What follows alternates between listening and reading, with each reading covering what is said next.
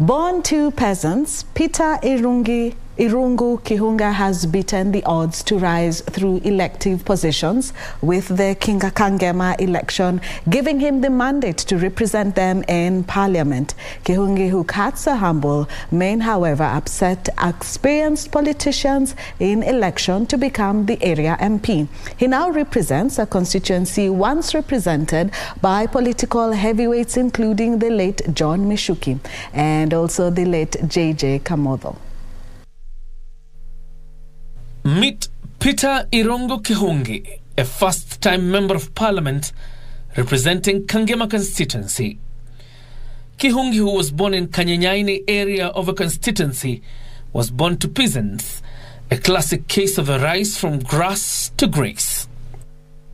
First elected as a councillor in his local ward, his father inspired him to join elective politics in 2007 to, at the very least, solve the road connectivity problem that had for long been a problem in the ward.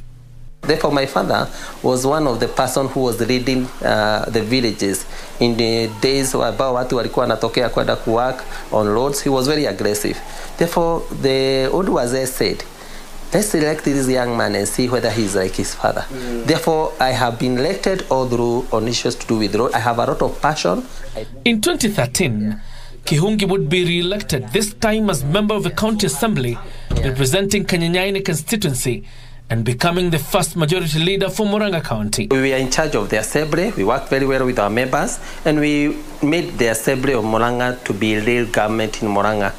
We had issues with the government, with the executive for Murang'a, and also being a leader of majority, I was forced now to start with my members. Because now when the executive now want to micromanage the assembly, we had to start firm.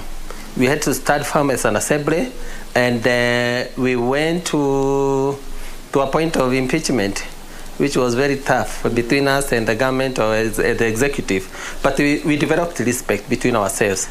After an unsuccessful bid for the Kangema MP seat in 2017, the then Jubilee administration nominated him to the Earthy Water Services Board. There are a lot of projects that we've implemented in Earthy Water, a lot of them across Murang'a County.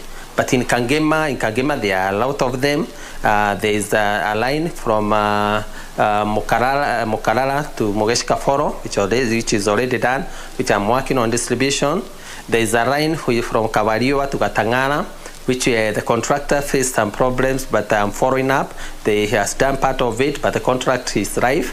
There is a line that we did from Kanorero to Iego. We wanted to supplement water at Michuki Technical, whereby because the number is rising up. Right now they have over 5,000 students. 2022 was his lucky year once again, after he was elected by a landslide as the Member of Parliament Kangema on a UDA ticket, having promised to improve the education standards, road and electricity connectivity in the constituency. A parent who is poor and maybe her child cannot be able to school and a boarding school, which is very expensive, can go to a day school and the child be able to attain the grace to join a university. Therefore, I can be able, in my conviction according to the numbers, I can be able to pay maybe at least a term for every child who is in the school. The biggest problem is that when you leave this money to be distributed according to how much somebody knows one another, you find some schools which are created. A school is given bursary, but the money is also, the other end is being withdrawn.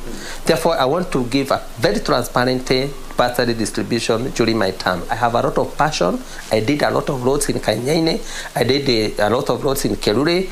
I'm doing now, already I've gone there. I'm following up every day in offices, working there every day on the roads and the projects that are ongoing. And people have felt it. Therefore, on issue of road, I want to promise Kangema residents I'll open up roads. I'm praying God to give me the grace and the powers. The man who cuts a humble mien has a political principle that keeps him connected to his electorate while warding off competition. There's a saying that Jesus Christ told his disciples when he was sending them. He told them, be as harmless as a dove, but be as shrewd as a snake. Therefore, those are the aspects that every person should carry. The aspect of harmless is the aspect of being meek, whereby you should not provoke, because you should make people feel they have a leader they can approach. But also you must have a lot of wisdom to be shrewd. Being shrewd as a snake. A snake has some characters whereby one of the characters of a snake is that it's half-bright. Therefore, because they cannot be able to see clearly, it observes the movement. That's why you find a snake takes a lot of time before it attacks. John Jacob Curia, Prime Edition.